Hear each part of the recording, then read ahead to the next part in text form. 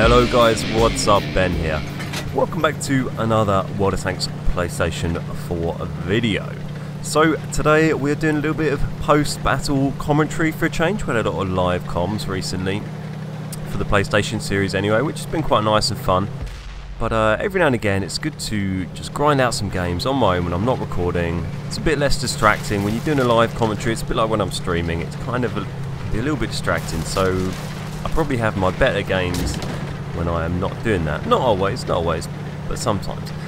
But here's a bit of an example of that. So we're on Abbey, we're top tier, and we are in my very recently unlocked VK36H. If you've been following the series, been grinding up the whole line up towards the E100. We've just unlocked this. I did a little video of me using the stock gun, the derp gun from the previous tank, which is a little bit. I mean, I even with that crappy gun, really enjoyed this tank. Really nice armor. Here we go. We've got a nice easy shot on a tier 4 here, the T28. And this is actually firing not the first gun, as you'll notice, because it's obviously not a derp gun. I think it's the second gun up. So it's the 75mm, but not the one before the last gun. You know what I mean? I think it's the tier 6 75mm gun. So pretty good rate of fire. There's another upgrade from that, the next gun, which gets a bit more pen, and then the top gun, the 88mm, actually loses pen, quite a lot of pen, and gains a bit of damage. And the general consensus from people seems to be that the second to top gun is probably the one worth using. I think I'm going to follow that advice, because looking at the numbers, that certainly appears to be the case. But you can see we're already bouncing quite a few nice shots. We managed to track the Lee in place behind this rock, so he can't even get his fairly decent gun pointed at me and do anything. And we're just pinging shots left and right. That one, not sure, but it's server lag or something, seemed to go straight through his turret. There you go. Nice easy shot into the M7. He's charging on, thinks that they can push on me. Prepare the ammo rack. Plant one more shot on him. And I love doing that maneuver. Make the enemy drive into you to kill themselves. Always works a treat. There we go. Take out the M3 Lee as well. There's kill number 3 already. 9 damaging shots. Realise I'm getting tracked from over the side there by this light tank, this Leopard. Side to side, put a shot on him. Would have been nice to go for a tracking shot. Probably would have been a little bit more sensible. Might have been able to get the kill on him as well. But it scares him off and gets him out of my face, so I can focus on the task at hand.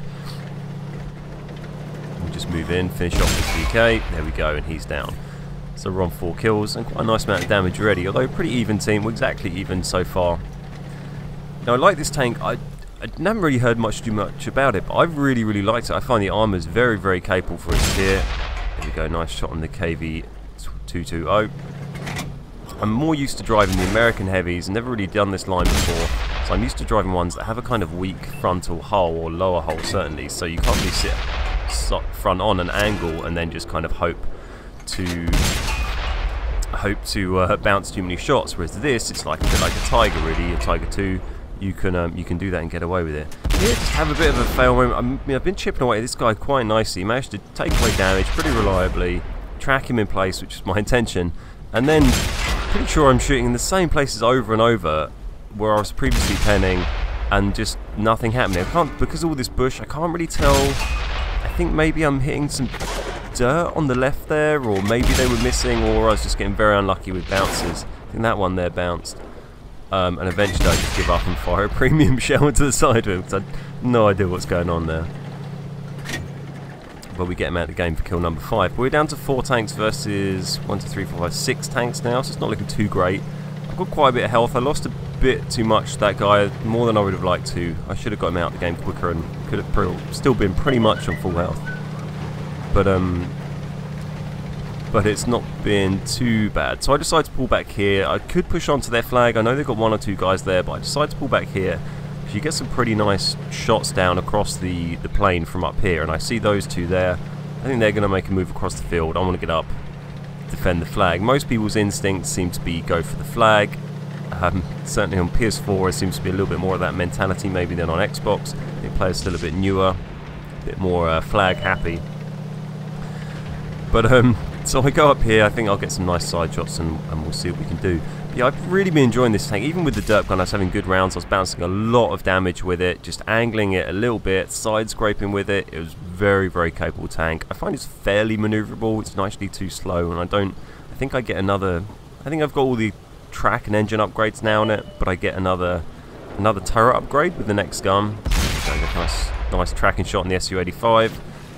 But unfortunately, he's got a repair kit, and he's able to just get repaired. If he didn't have that repair kit, that would have been good night Vienna for him. There's the KV-1. He's on, I think, 4 or 5 kills. He's had a pretty good game. So we want to get rid of him. Doesn't look like anyone's done much damage to him so far, so we are going to help relieve him of some of his hit points. And even with this gun, there's 2 more guns to unlock in this tank after this, but we're still going through this pretty... I know it's a tier down from us, but it's a very heavily frontally armoured tank for its tier, so pretty pleased to just go very reliably through the front of that KV-1. Managed to spin myself around and get angled back towards this guy. That one doesn't do much damage, don't have to worry too much, and get a nice shot into the Su-85. So we've got it to 3 on 3. There we go, get another kill. That is kill number 7. And there are 2 enemy tanks left. Now one of them was at their flag previously, and they're in a platoon, so at the moment I'm kind of assuming that they're both going to be base camping. But there we go, one of them gets spotted as soon as I drive away.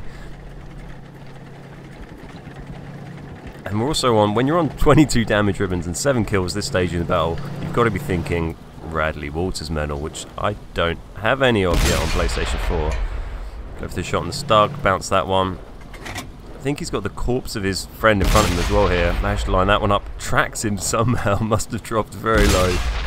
Fire another shot, and there we go. Kill number 8 for my very first Radley Walters medal on PlayStation 4. Very, very pleased with that. Radley Walters is for 8 or 9 kills in a game. I think in tier 5 or above it has to be, to stop you just seal clubbing for it. And there we go, the other guy killed as well.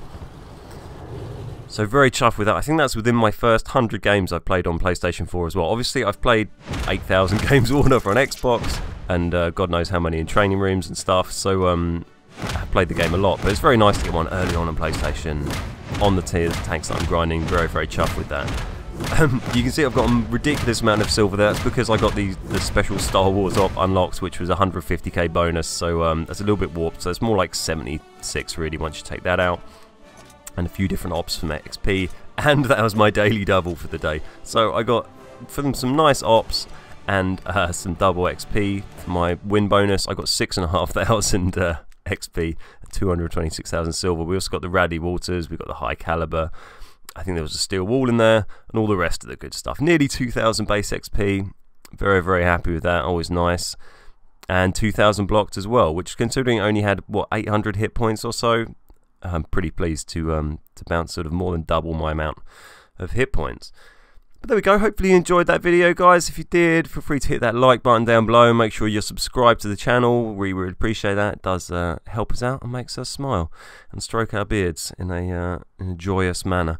Anyway, well, thanks for watching, guys. My name's Ben. We are the Beard Guys, and I'll see you next time.